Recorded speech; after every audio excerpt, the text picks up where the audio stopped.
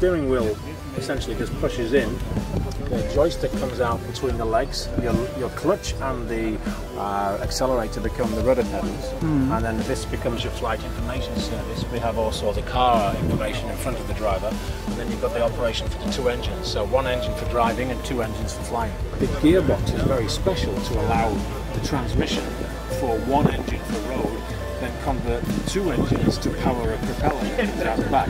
So you're talking about a serious bit of engineering. That it got its driving approvals last week, and that is the biggest part of it.